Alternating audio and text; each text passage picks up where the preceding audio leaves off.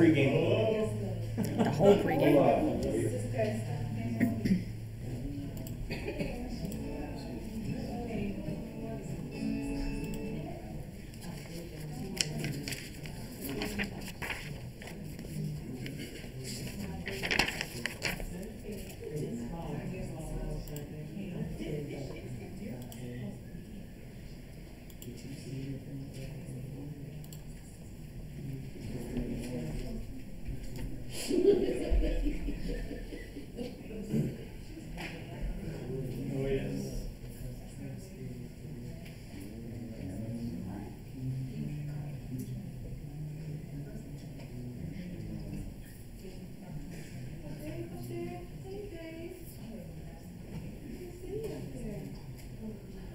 I'm like a ninja. I'm like a ninja. I am.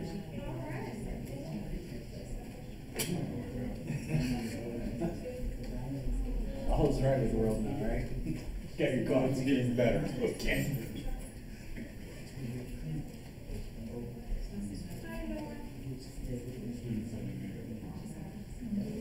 Thanks for the reminder. Yeah. Okay.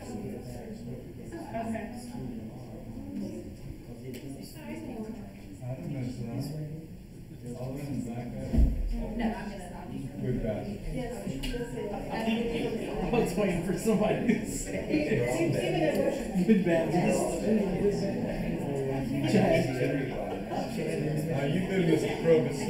Baptist backseat. That's all right. That's closing on. Also food.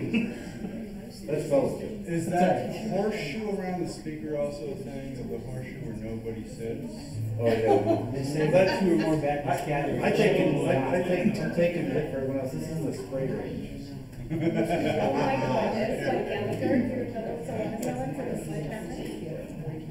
Splash zone. Okay, I get it. I get it. Because it's just the way to come to business and like saying they have the great and Normally, what is the on the symbol of spiders and the other one and that was and then the other one was I guess Taylor gets close to a mic and the speaker.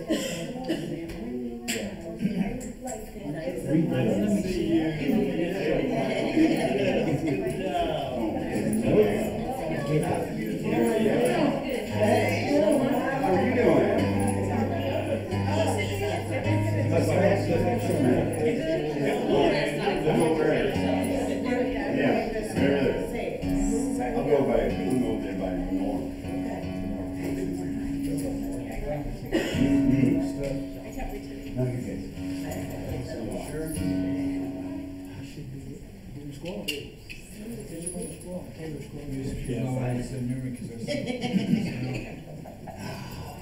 You notice cheating, make sure there's that whole seat thing between. It's a fact, right?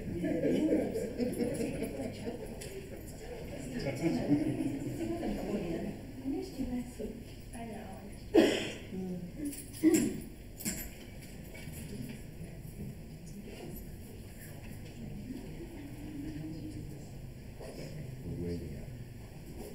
You've had your hand on the guitar since the drum.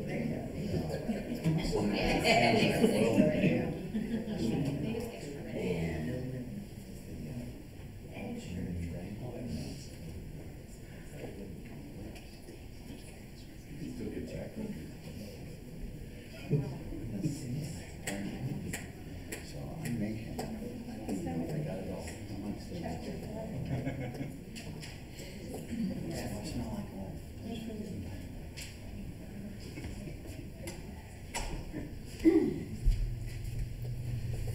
Good morning, everyone. Morning. Welcome to those of you to our CCBS chapel this morning that are in person, others are online, and then others will watch the recording later.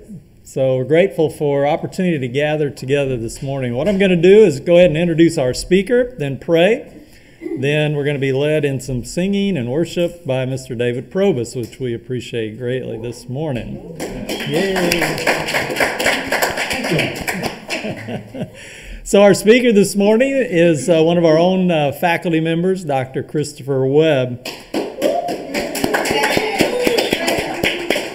He earned his Doctor of Ministry in Leadership at Liberty University, and now he just recently enrolled and working on a Doctor of Education, which I'm all for that. There's a few of us EDDs around here, so you changed it. PhD, which is even better.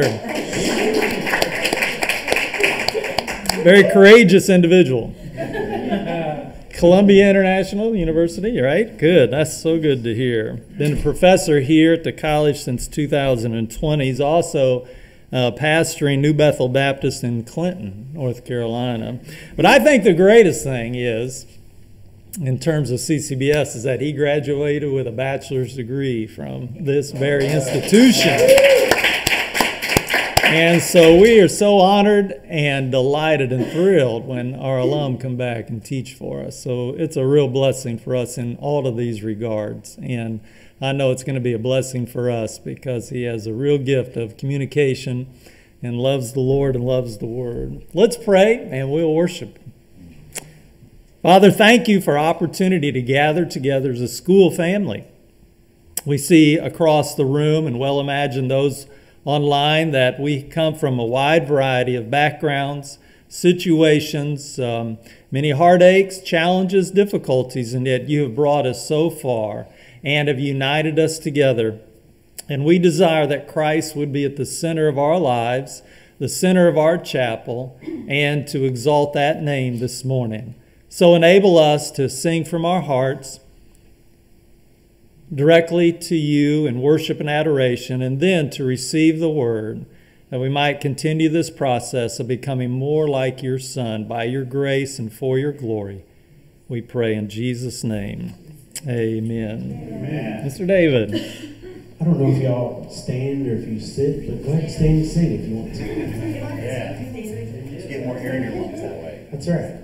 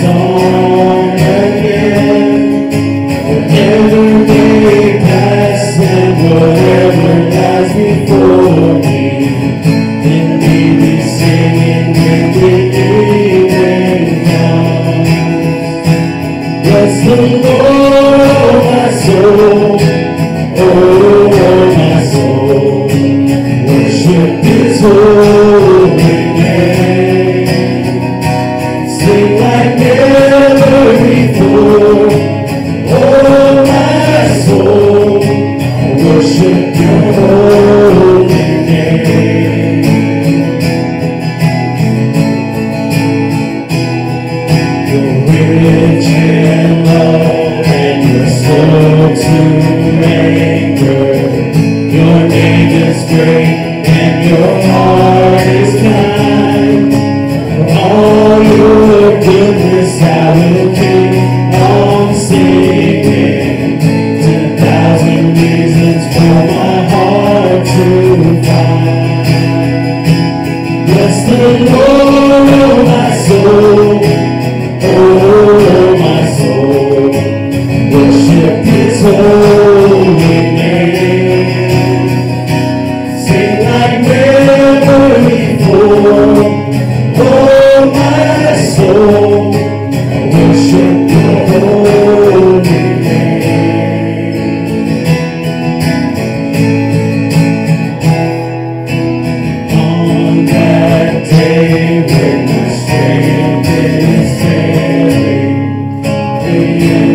near and my time has come.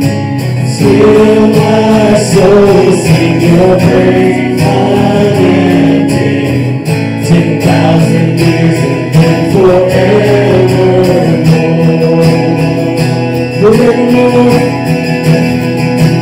Bless the Lord, oh my soul, oh my soul. Worship His holy name. Sing like never before. Oh my soul, I worship Your holy name. Oh, I will worship Your holy name. Yes, I will worship Your holy name. That's so good. That's what I'm talking about. We're having worship today. All right, next song we're going to do is Amazing Grace, My Chains Are Gone.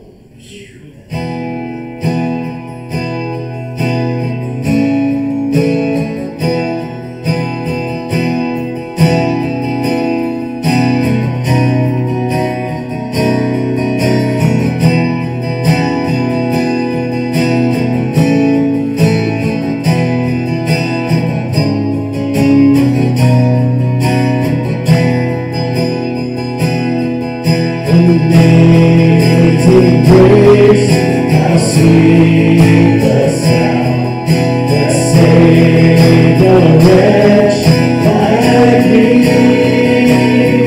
I once was lost, but now I'm found. Was blind, but now I see. Touch things that taught my heart to fear, and grace my fears relieve. How precious did that grace appear, in the hour my thirst relieved. My chains are gone, I've been set free. My God, my Savior, has ransomed me. And like a flood, His mercy reigns. Amazing grace. The Lord has promised good to me. His word, my hope secures. He is my shield and portion here, as long as life endures. My chains are gone, I've been set free. My God, my Savior, has ransomed me. And like a flood, His mercy reigns. Hallelujah.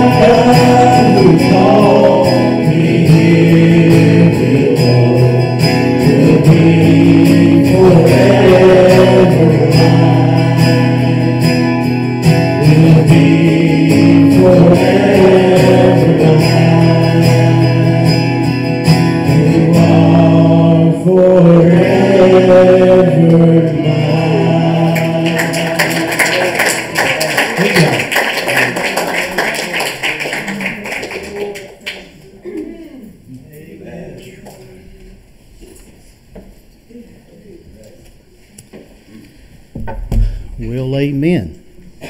That's good singing, good worship. And we do appreciate this opportunity to come and to share from the Word of God today. And I see several students that I have, and thank you for being here. And the extra points. You got it. You got it. Yeah, and we do appreciate this opportunity to come and to share today. And if you will be finding John chapter 10, I have been assigned John chapter 8, 9, and 10. And when I seen that, I was saying, well, they only gave me 30 minutes. And so I said, well, I better hone in on this small passage. I am known to be long-winded. I'm a pastor, preach every Sunday, been preaching since 1998. And so y'all don't hold that against me after the service, okay? But we do appreciate this opportunity. I think Dr. Corver, he texted me a few moments ago and shared that he was in a meeting and would not be able to be here. So in his absence, and also Dr. Dickerson, we do appreciate them. Dr. Phillips, we appreciate you as well. And all of the staff and faculty that is a part of this great institution. Also the students and the ministries, churches, families that they represent, you represent, we appreciate you as well. I'm going to be coming from John chapter 10, and I'm going to be looking actually all the way from verse 1 to verse 30. However, I want to read verse 7 through 11. And when you find that, let me hear you say, I've got it, preacher. I got it. All right. So Jesus said to them again, truly, truly, I say to you, I am the door of the sheep. This is the third of the 7 I am statements that you will find in the Gospel of John. And he goes on and he said, all who came before me are thieves and robbers, but the sheep did not hear them. I am the door. If anyone enters through me, he will be saved and will go in and out and find pasture. The thief comes only to steal and kill and destroy. I came that they may have life and have it abundantly. And here is the fourth of the 7 I am statements in verse 11. I am the good shepherd. The good shepherd lays down his life for the sheep. Father, I pray that you would bless during this time. In Jesus' name, amen. I want to preach on the subject, Jesus Christ, the Good Shepherd. Jesus Christ, the Good Shepherd. As I was putting this together and working it out last night at 2 o'clock in the morning, it's been busy, very busy. And just going over this, it is a reminder of how good God is to us. We, his children, we that are rightly related to him, we are truly blessed. You may be here and you're faced with difficult moments, Turabian papers, a professor,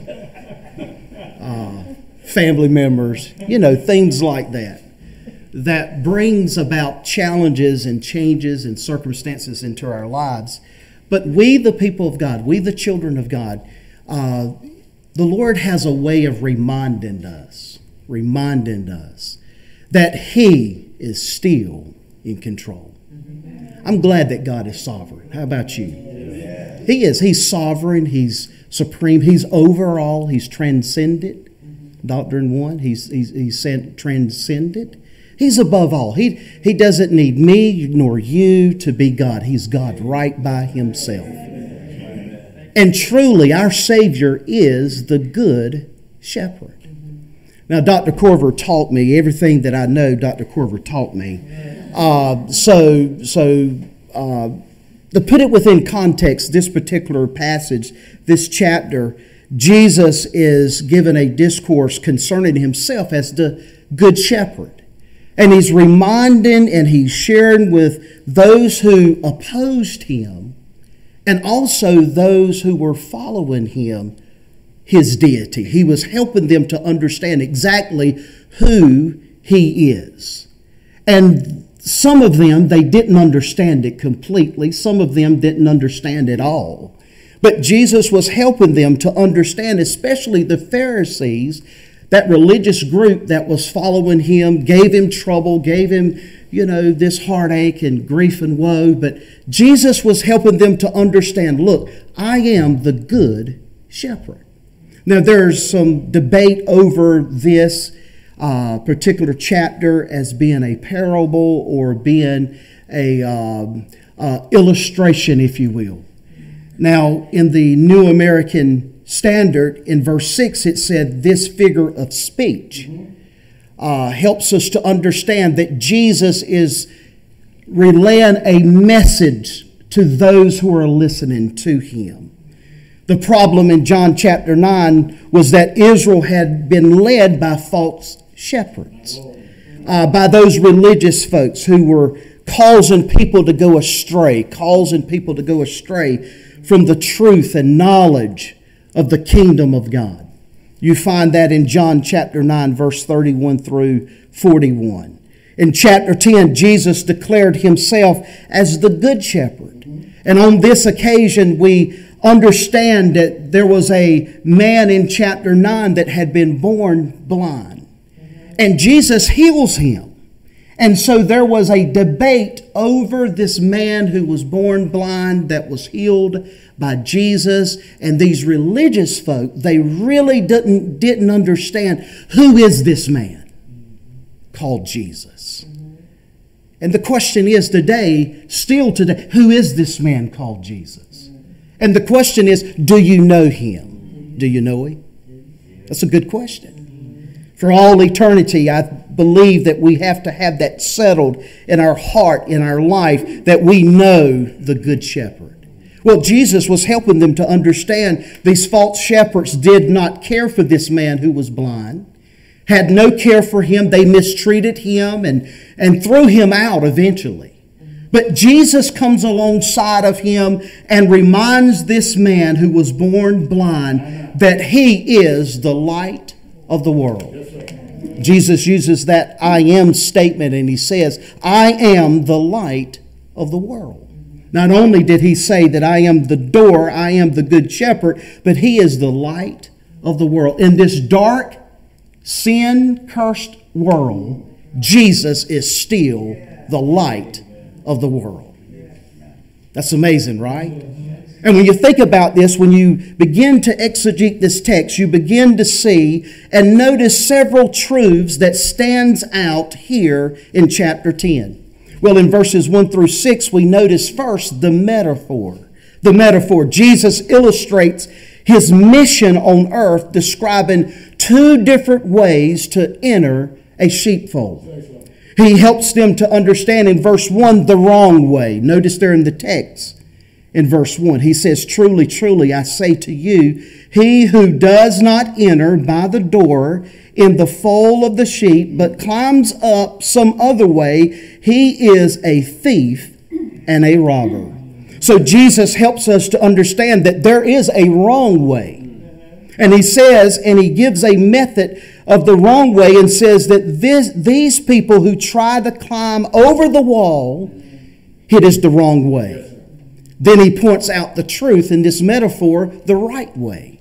In verses 2 through 6, he helps them to understand that there is a gate that you must enter in and enter through. Notice there in the text, he says in verse 2, he says, but he who enters by the door is a shepherd of the sheep. To him the doorkeeper opens, and the sheep hear his voice.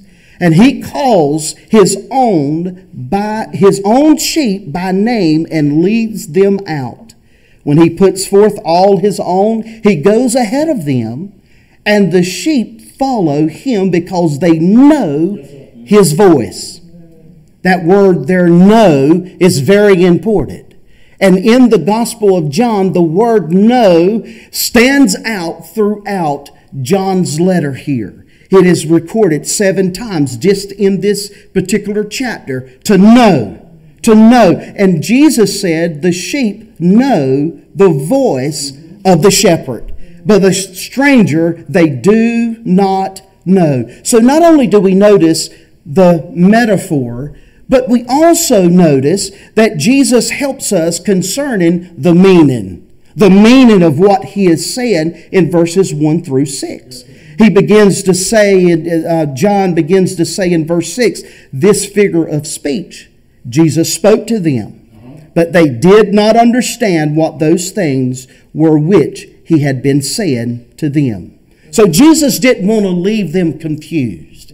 He didn't want to leave them in a fog. So he clears up. He makes it clear. And he begins to explain again exactly who he is. And he begins to explain as he gives the characteristics of 3 kinds of individuals in verses 7 through 18. He gives the characteristics of the thieves and robbers. He says their purpose in verses 8 and also verse 10. He said the purpose of thieves and robbers is to kill, to steal, and to destroy. Then he gives the characteristics of a hired hand, the hireling. He says that the hireling comes along in verses 12 through 13.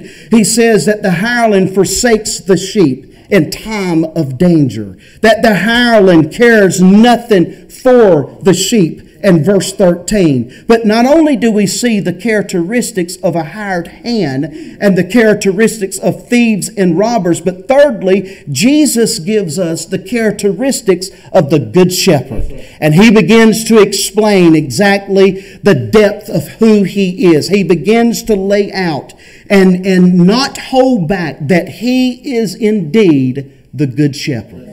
And he helps them to understand. Now, if you put this within context and you begin to study sheep. Have you ever studied sheep?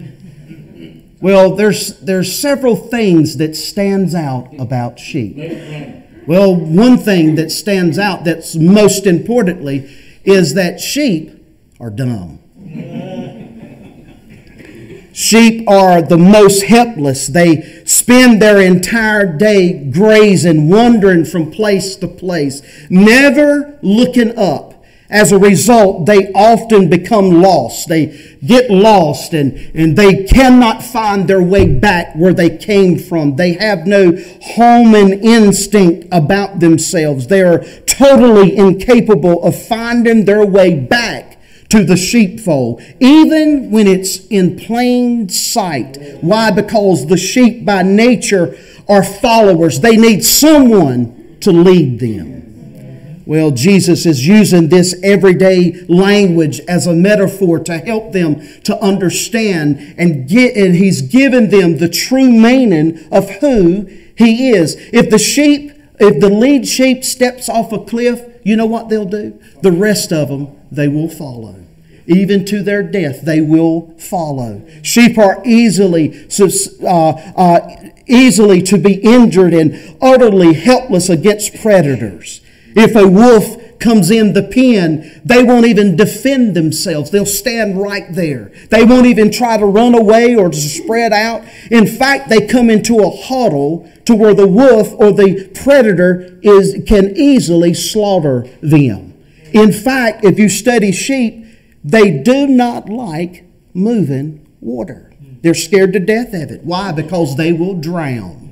If they go into the water, the wool that they have gets wet and it drags them under the current and they will drown. They're scared to death of water, so they need a shepherd to lead them by the still waters. And Jesus is helping them to understand. Often several flocks were kept together in one sheepfold. And in the night, they intermingled with sheep from other flocks.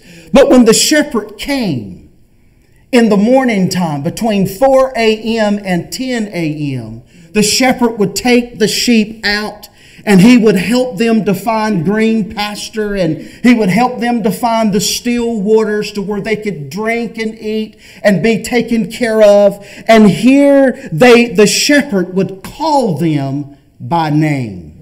And when the shepherd, even when they were intermingled with other flock, the sheep of that shepherd, you know what they would do? They would go straight to the shepherd. Why? Because the shepherd, he knew their sheep, and the sheep followed the voice of the shepherd. They knew the shepherd's voice. And Jesus is helping us to understand. As we look into this text, he's helping us to understand that sheep need a shepherd. And he is providing for them and telling them that I am the good shepherd. Notice there in the text in verse 11, the good shepherd lays down his life for the sheep.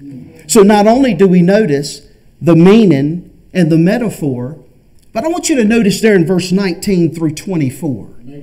You notice the murmuring. He begins to explain to them, and they begin to murmur and complain.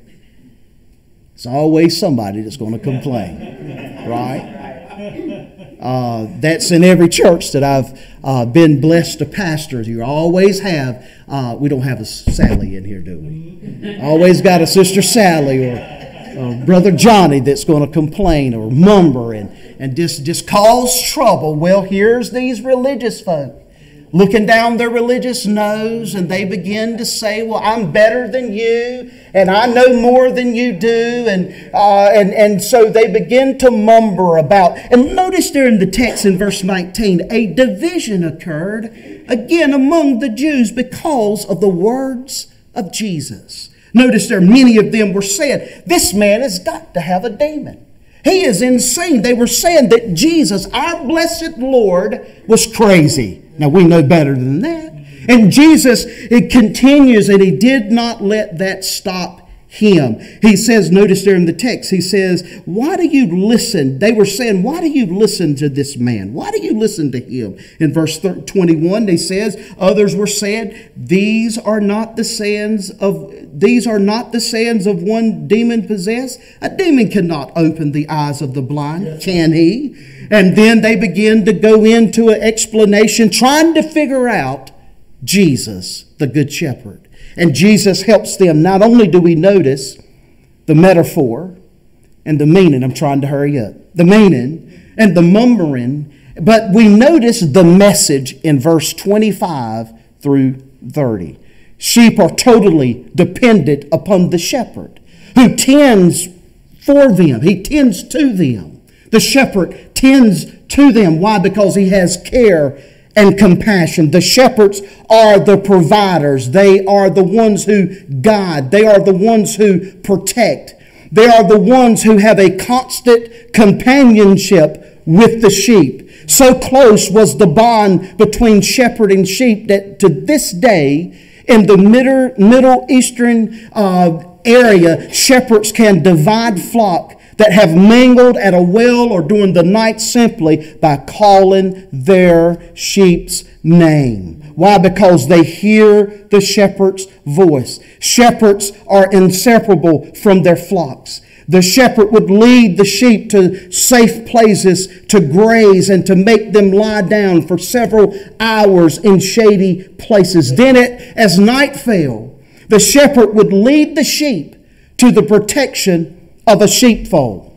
And they say that there was sometimes that they would take rocks and build up rocks in stone, and they would put them up high enough to where a predator could not come in. But yet they would put an opening to where the sheep could come in and go out. But at night, the shepherd would get in the middle, the opening of that gate. and he would lay there. And what he would do, he would have the staff and he would lay there. And when a predator came, the shepherd, in other words, they had to go through the shepherd in order to get to the sheep. And this is what Jesus is teaching us. He's teaching us the characteristics of the good shepherd. He is describing himself. In other words, he is saying that I have a relationship with my sheep.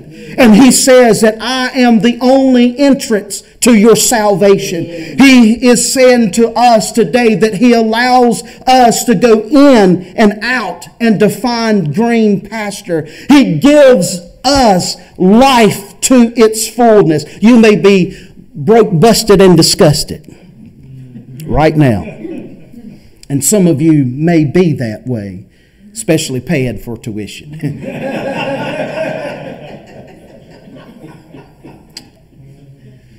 But through the Good Shepherd, he provides. He protects. He guides us. He leads us. And I'm thankful that Jesus is telling us that he is the shepherd of the sheep, that he is the door of the sheep, that it's only through him. Jesus is saying, I am the door. He is reiterating the fact that only through him is salvation possible. Only through him and him alone, through Christ alone, is salvation possible. You know, we live in a culture today to where there's so many other religions that teach that you just get on any bus, that all of them lead to the Lord. But Jesus comes along and says in John 14 and verse 6, I am the way. I am the truth, the life, and no man cometh unto the Father except through him and him alone. Jesus is helping us to understand that if you want salvation, turn to him. If you want to experience life to its fullness, that you have to go through him and him alone. This guarantees our salvation. I'm glad that I'm saved. How about you? Amen. That's a good place to say amen. That's a good place to clap your hand. That we're saved today. And because we are saved, we're on the winning side. And I cannot lose because of winning. I may have the evil one who comes and tries to kill, steal, and to destroy, but he's like a dog on a chain. He cannot do anything unless the Good Shepherd allows him to do it. And I'm glad that the Good Shepherd knows exactly what I need. He knows when I need it, how I need it, and he's there to provide for my need. Why? Because I know him as my Good Shepherd. Do you notice in the text there, the Bible says that he for his sheep. Notice there, the word therefore in the Greek is, correct me if I'm wrong, hupar. Hupar. Am I right? Where's my man? There you Hooper, which means here in the place of, or the on behalf of. And what this is speaking about is the substitutionary atonement of our Lord and Savior, Jesus Christ. That Jesus was willing to step out of eternity into time and to come down here in a sin-cursed world, who knew no sin, that he became sin, that we might become the righteousness of God through him and him alone. And the Bible says that he has the sufficient, his blood is sufficient for the salvation of the world. And it's only efficient for those who place their faith and trust and belief in him. They repent of their sin. Thank God that he allows us to repent of our sin and to call upon him as the Good Shepherd. And he said, I will extend unto you everlasting life. And today we have everlasting life. How long is that? That's without end. Well, that'll make you shout, won't it? The sheep, they find peace. They find safety. They find guidance because there's a good shepherd. As the sheep went in and out, they would enjoy the abundant life and the rich pastures of the Good Shepherd, experiencing the fullness and freedom. Jesus not only gave His life for us, but He gives us eternal life right now, in the now. We experience that abundant life. In the original language of the New Testament, it means to have a life that is full in Christ. It means to have over and above and beyond. It means to have more than enough. And today, if you know the Good Shepherd, you have more than enough. You may have your back against the wall. You may feel like that all the world is against you. But if you know the Good Shepherd, and the Good Shepherd knows you, you have more than enough. Because of Him and Him alone, we are eternally kept by Him. And that's why He goes on. Look, notice there in the text in verse 25. He says, Jesus answered them, I told you, and you do not believe. The works that I do in my Father's name, these testify of me. But you do not believe because you are not of my sheep. My sheep, they hear my voice, and I know them, and they follow me. And I give eternal life to them, and they will never perish. What does never mean? Never.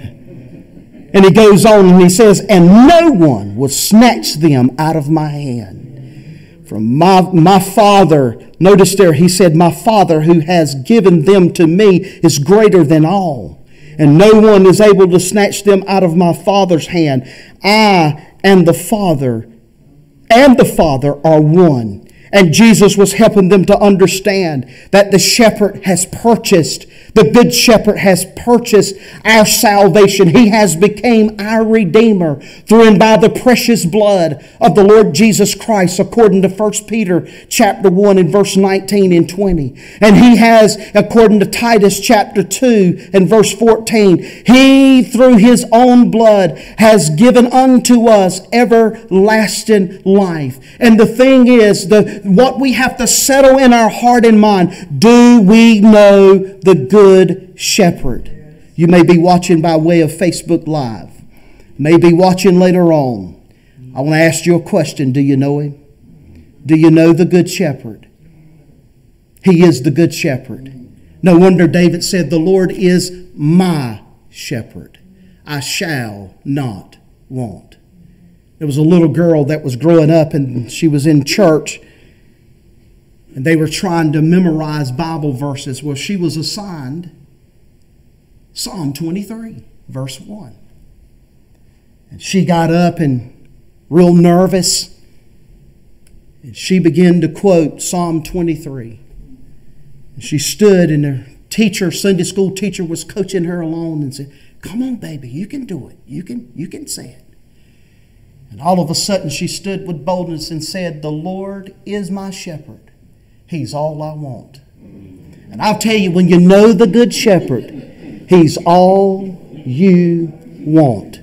The Lord is my shepherd. Jesus is teaching us. I want to share these 3 points, and I'm going to sit down. Jesus shares with us that Jesus saves. In verse 9, He helps us to understand that salvation is possible only through and by Him and Him alone. According to Acts chapter 4 and verse 12, Peter said, there's no other name given among men under heaven whereby we must be saved. It's through Jesus and Jesus alone that He extends to us salvation. But not only does Jesus save, but He satisfies.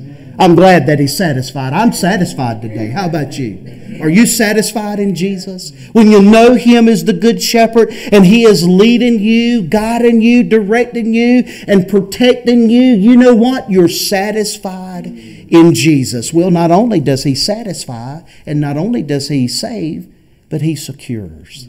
I'm glad that I'm secured in Jesus. Now, if it was in me, I'd be scared to death. I'd be shaking in my boots. And I don't even have on boots. But my security is not found in myself.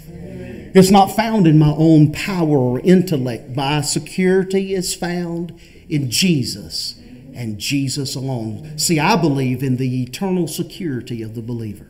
I believe that once you're saved, you're always saved if saved.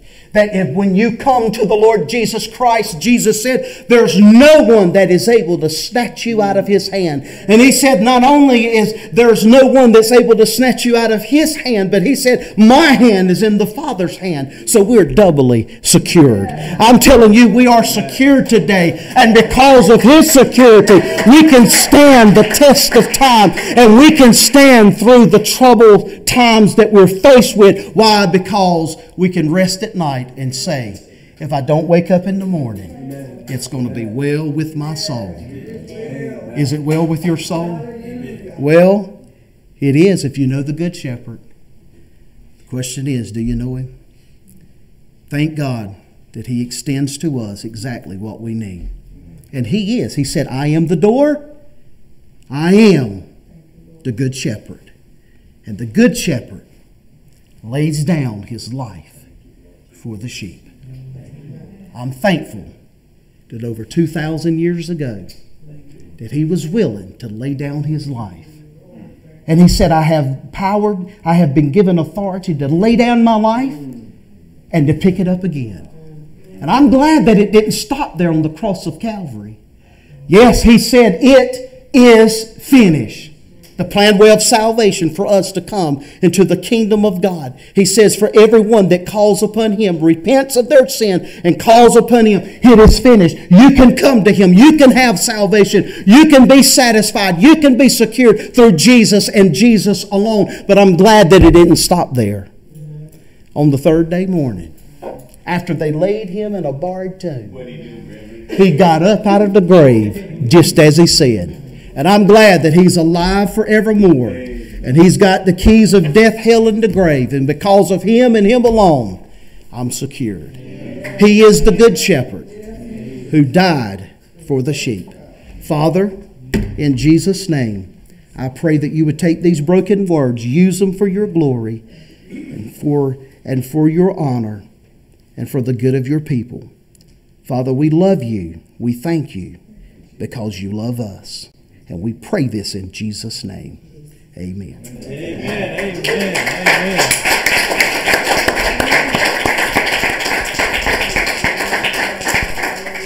Amen. Thank you, Dr. Webb, for feeding our souls this morning with the Word of Life. Next Tuesday for our chapel session, Dr. Chris Dixon will be our speaker. So our string of wonderful speakers will continue, won't it? If he's listening, he is wondering about your opinion on that statement. That didn't sound very good. Our string of wonderful chapel speakers will continue with Dr. Dickerson. Yes.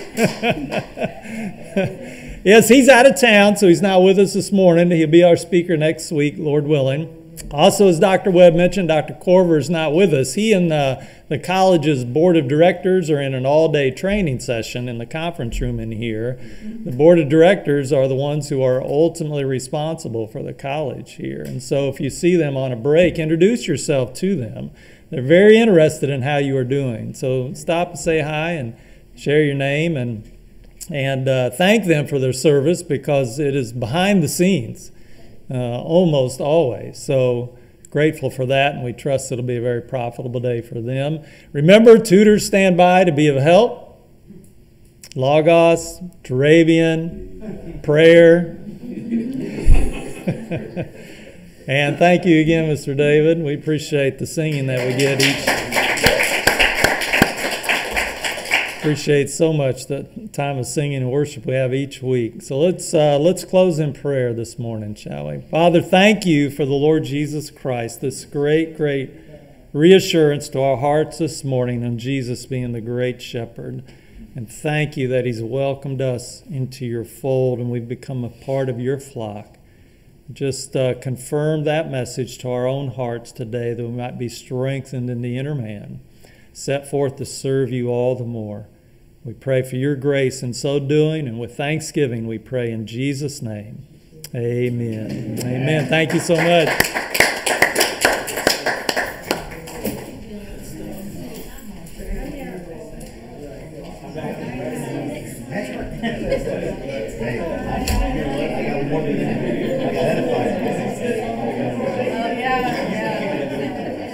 my turn.